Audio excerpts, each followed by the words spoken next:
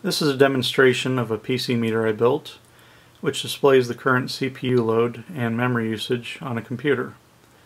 The meter itself is using an Arduino Leonardo microcontroller to drive two 1 milliamp ammeters and two bicolor LEDs. The LEDs are normally green and turn red when the value of either CPU load or memory usage is at 80% or higher. And then all that is housed inside a Surpac 17S case, which was just about the right size for the ammeters. The Arduino is receiving the data through the virtual serial port from an application running on the computer that I developed in C#.net. The application is down here in the bottom left corner of the screen. You'll probably have to view the video in HD to see it, but it has a CPU load, memory usage, lets you choose a serial port, and has options for it to connect to the serial port on start and to start in the system tray.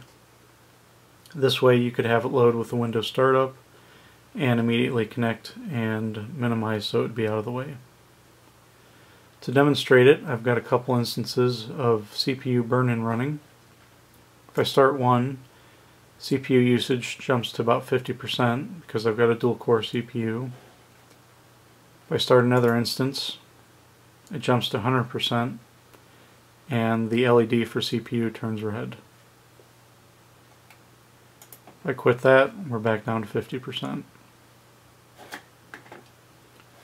I've got a Firefox window open which has several tabs running. If I close that, we'll see that memory usage drops down. The device will constantly look for serial input. If it doesn't find any, it'll go into kind of a screensaver mode. So I've disconnected the serial, and now it'll just start moving the needles back and forth in opposite directions.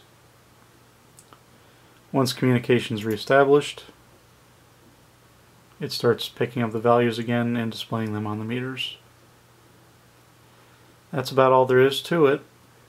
If you'd like to see how I built it, or get the source code for either the Arduino program or the C# application, I have that all available on my website. The link is below. If you have any questions or comments, I'd love to get them. Please leave them in the comments. I hope you found this helpful. Thanks.